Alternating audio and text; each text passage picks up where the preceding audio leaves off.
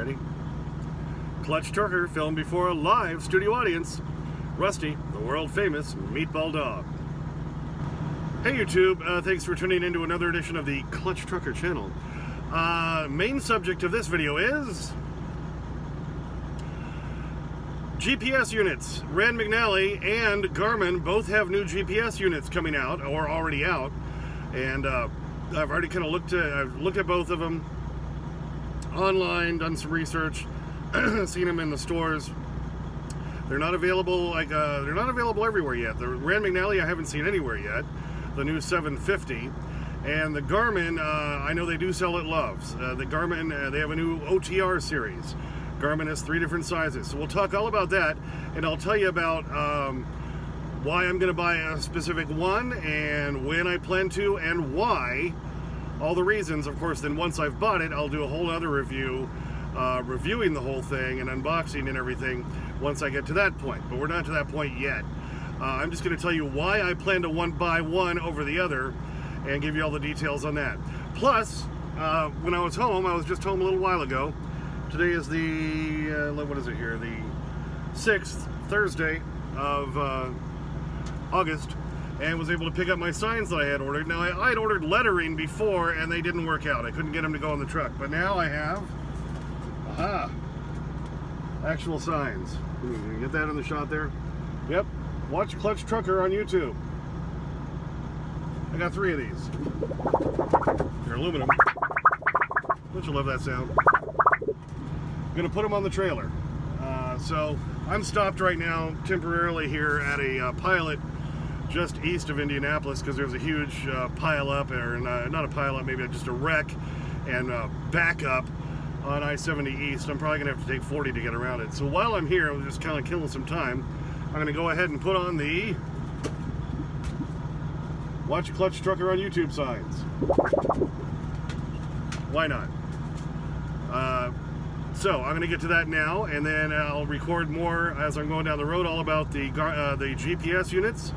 And then once I've got the signs put on, I'll show you some video on that too. First off, I do want to say real quick, yeah, I know it's been like a week since I posted a video, and that's very unlike me. Beth commented on my last video where I said almost crashed. It's been since the 31st. Are you okay? I'm fine. Just went home for a few days, 2.5 days at the house. Got to see the family, got to have some fun doing all that stuff. We actually went out to dinner. The restaurants are open in Cheyenne at 50% capacity.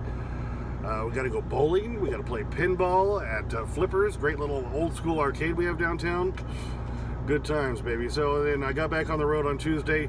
Took me kind of a few days to kind of get back into doing this, so here we go. Now, the load that got me out of the house, I picked up down in Denver at Waste Management, and that doesn't sound good, does it?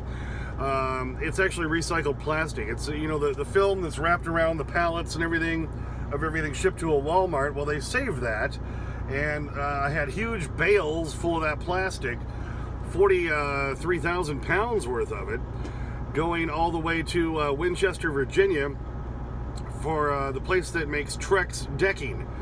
If you're familiar with that, my front porch of my house is made out of this stuff.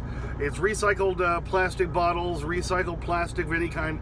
They press it down and they make decking material out of it. Kind of cool. So that's what I brought all the way over to Winchester, Virginia. I delivered this morning, and that was the 7th, Friday morning. Then went down and picked up another load. I've got lumber now going to Milan, Illinois. You never know what you're going to have. Crazy stuff. So I did the opening of the video when I was stuck in Indiana, because they had some construction. Indiana's a mess right now. It's all under construction. And I guess there was some wreck that I got up and ready to go, and then my GPS warned me that there's a huge delay of, like, you know, 2.5 hours. So I waited it out for a while before I finally got going, but I tell you. So speaking of the GPSs, I kind of opened with that, and that's what we're going to talk about. Rand McNally and Garmin both have new versions of their trucker GPSs out. Okay, a little background. I know from whence I speak about these things, the trucker GPSs, because I've been doing this about 10 years now. I originally, for my first trucker GPS, had the Cobra Remember when they used to make them? It was the Cobra 6 something or other. It really wasn't very good. It kind of sucked, actually. And so then my next one I tried was the Rand McNally. That was around the time the 720 came out. They had the 720 and the 520, 5-inch and 7-inch screens. And I had the 720, and it lasted me, almost a year. And then it died. It died. Just stopped working, froze up all the time. That's one thing I didn't like about it. It froze up a lot. And then it completely just crapped out on me. So I, after about a year, I think that's when they came out with the 730. Rand McNally came out with that one. I had that one. That one, the screen fuzzed out on me and went all purple and then just stopped working. I've had the 740 Rand McNally. It's also not very reliable. It also would freeze up. And it would always happen right when I'm really needing to follow it, like I'm in a major city and I'm coming up on an exit and the whole damn thing would freeze up. So, and then Rand McNally for the next few years kept trying to do these tablet ones. The Overdrive Tablet 7, the Overdrive 8 tablet ones. I never tried those. I know my buddy Jim, I think he's tried a couple of them, and he was kind of, you know, back and forth on them. Yeah. Rand McNally's better at the points of interest, at the truck stops. They list more of them than the Garmin's do. But, you know, I have found, in general, in my experience, the Rand McNally's aren't reliable. And so it kind of piqued my interest when I saw, about a month ago or so, that Rand McNally's coming out with a new one, the 750. And they say, oh, it's got Rand 2.0 navigation. What does that mean? That means we just gave it a new name. That's all it means. It don't mean squat. Like I say, I know from whence I speak, and I've had the Rand McNally. Well, at first, like I say, it started with that Cobra, and it was garbage, and Cobra gave up after that. They stopped making GPSs, which is probably a good thing. Then Rand McNally, like I say, I've had the 720, I had the 730, I had the 740. I like the bigger screen. My buddy Jim, who has bought my old truck, he usually likes the 5-inch screen. I like the bigger one. I'm an older guy. These are bifocals, for crying out loud, you know. Hey, is that Will Shatner over there? It's some sort of Chris Farley reference. I can't see so good. Is that? Yeah. I live in a van down by the river. Anyway, okay, coming back from Tangent Land. Okay, anyway, yeah. So I've had 3 different Rand McNally versions: the 720, 730, 740, and they all crapped out on me. And they would all freeze up while I was using them. I was never happy with that. Finally, I got so disgusted with that, I tried the Garmin, and the first one I tried was the 760, I believe it was. Again, I like the 7-inch screen. I like the bigger one. They made a 560, and I was fairly happy with that. I ran it for quite a while, at least a couple of years. Remember, we're talking over a 10-year period here. And then they came out with a 770. I ran that one. I was fairly happy with that. The positive things about Garmin, for one, it doesn't freeze up while you're using it. I know my 770 sometimes while I'm running down the road would reset itself, but it would do it fairly quickly. Within like 20 seconds it would reset, bing, the map's back up there, it's all good to go. The Rand McNally used to freeze up and it was just stuck, and you had to unplug the whole thing and let it, you know, reset for like minutes before you could get it back. Well, now you've missed your exit. That doesn't help you. So, you know, I had the 760 Garmin, I've had the 770, and now I've been running the 780, and I've had that one, I think, in this truck for almost 3 years now. I've had it quite a while, and it's a really good unit. I know somebody commented on one of my videos, well, why don't you run the 785 with a built-in dash cam?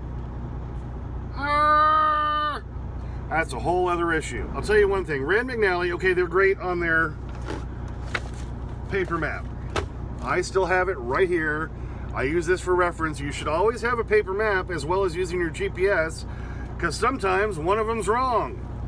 Use your brain, use all your tools. I found the Rand McNally GPS is lacking because they just weren't built well and they didn't last. I mean, I never got more than a year out of any of them, which is pretty sad. Rand McNally can't make a dash cam to save their life either, but that's not just against them. Garmin can't make a dash cam to save their life either. That's why I highly recommend do not get a Garmin GPS They make that 785 with a built-in dash cam. Don't do it. I had a Garmin GPS that I was using just as the dash cam. It was the Diesel 600 series, I think. And I was just trying to use it as the dash cam. Dash cam overheated, burned up the whole unit. I've had, what, 3 different Garmin dash cams. I've had the Garmin 35. I had that Garmin Diesel 600 I was talking about. I had the Garmin 65W. I love the features of that 65W. It's a tiny little thing. It's got a screen on it. Great features, easily transfer stuff to your phone, but it doesn't last. It overheats. It's not made for truckers when you're running the damn thing all the time. So Garmin, you make a great GPS, but you can't make a dash cam for... I like the Garmins in general. They're much easier to use. They're a little more user-friendly. They don't have, as now the big downside, the big caveat to a Garmin GPS, trucker GPS, they don't have all the locations and all the stops and everything that a Rand McNally has. But I need one that's going to last. I can't buy a new one every frickin' year. And like I say, I've been running this 780 happily in this truck for about 3 years now. And now Garmin's come out with a new one. I talked about that Rand McNally coming out with their 750. I was kind of tempted. I kind of looked at that a little bit, and I'll tell you why I've decided completely against that. It's their history. The history I've had with Rand McNally GPSs, truck GPSs, none of them have lasted. And I looked at some reviews already about the 750 on Amazon, and they're saying the same thing about the 740, the 730, the 720. They don't last. It freezes. It burns up. It doesn't work. It won't hold a charge. I mean, there's no point in me even going there. I'm not going to shell out $400 for your new version, which probably isn't any better than your old ones. Sorry, Rand McNally. Your GPSs kind of suck. So I've decided not to even go that route. So even though it's brand new, I'm not even going to try you. I've tried you so many times in the past, and you slapped me in the face. You kicked me in the teeth with an iron boot, Rand McNally. I'm not giving you any chance anymore. I tried 2 of your dash cams. I've tried 3 of your GPSs. Do I have them any of those now? No, because they were all garbage. Okay, like I say, Garmin's dash cams suck. Run away. But their trucker GPSs are good. They're easy to use. They're intuitive. They have the voice command. Say a command. Okay, see, there it is. It responds to voice command. That feature alone is so much easier to use when you're driving down the road and you're dealing with traffic and you just want to shout out an address. It'll find it. And you can say, voice command. Say a command. Find category. Speak a category. Truck stops. Searching for truck stops. Select a line number. How much easier can that be? It gives you a list, and like right now when I'm looking at it, it's got an 83 Diner and Travel Plaza 22 miles away. I can say one. Would you like to begin navigation? Yes. Start new route or add as next stop. Add as next stop. In 1 mile, turn left on Deller Road. Now, can you get easier than that? I've had this thing for almost 3 years. It still works perfectly. I mean, that's handy. So I'm kind of excited about the new OTR series of GPSs, from Garmin. So we'll dive into that. Garmin pioneered that whole voice command stuff on their GPSs, and it's a great feature. And they're including that in the new versions. They have this new series, the OTR series of truck GPSs. They were usually called the Diesel series before, like the Diesel 780, which is the one I'm still currently running. Now, they've come out with 3 different sizes: the OTR 700, the OTR 800, and the OTR 1000. Now, they simply correspond to the size. The OTR 700, 7-inch screen. OTR 800, 8-inch screen. OTR 1000, 10-inch screen. Okay, like I said earlier, I'm an older guy. I got the bifocals on and all that. I want the 10-inch screen, baby. So as far as I can tell, the OTR series, the 7, 800, or 1000, seem to be just the newest version of the Garmin GPS. And like I say, that 10-inch one, that's intrigued me. I like a really big one. I want that one, baby. I want the 10-inch, baby. Thank you. And I've got some pictures I can show between the two. I forgot to mention earlier, I have the pictures of the Rand McNally one.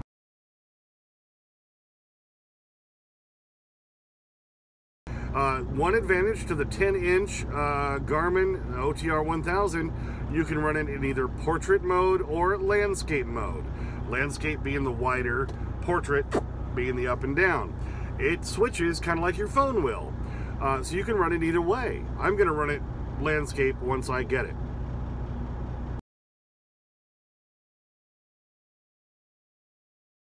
One other thing I really like about my Garmin 780 that I currently run is it does updates over Wi-Fi.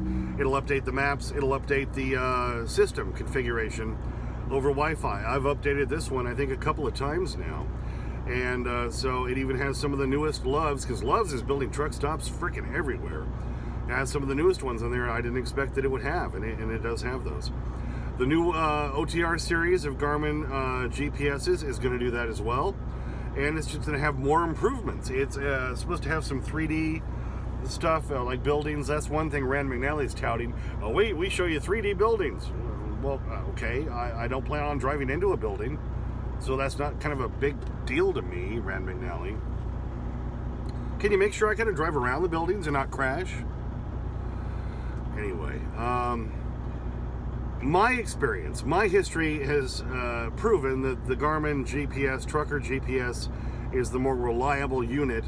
So I'm going to give the OTR 1000 a try. Here's the big caveat. It's really freaking expensive! Okay, I've seen the Rand McNally 750 is now available at Pilots. I've seen that. I just saw that today. Like I said, the Loves has the Garmin's, the new units available. I think the Pilots even have the new Garmin's as well. Problem is, the OTR 700, they want $399 for it, 400 bucks. OTR 800, the 8-inch screen, they want $599, $600 for that. And guess how much they want for the 10-inch screen? 800 bucks! But if you watch my videos about taking advantage of the TA Petro Ultra One points program, as I do, I'm racking up quite a few points. I'm at, I think, $289 worth of points right now.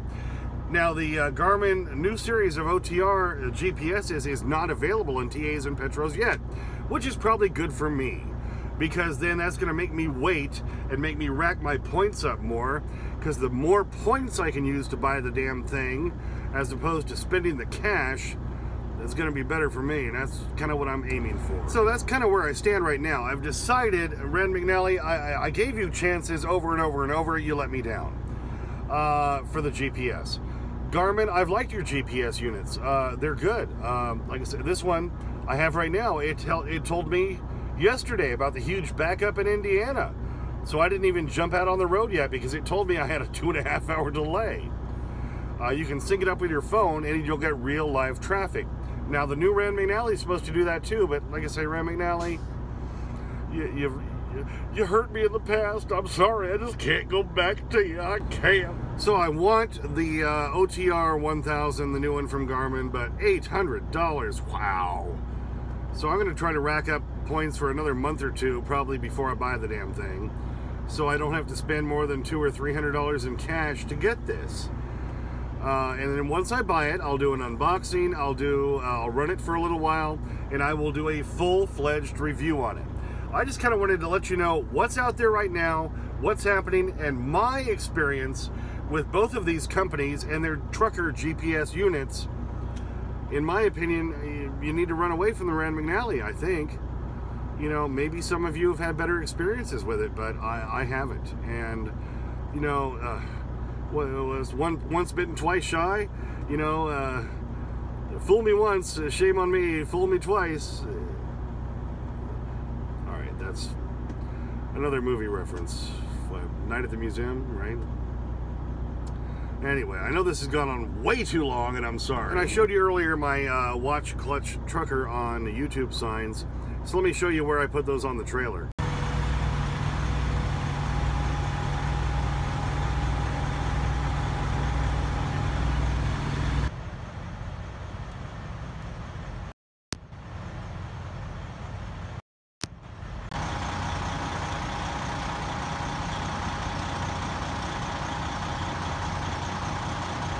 So here I am stuck. I'm at a little Tom's convenience store with some truck parking in Shrewsbury, Pennsylvania.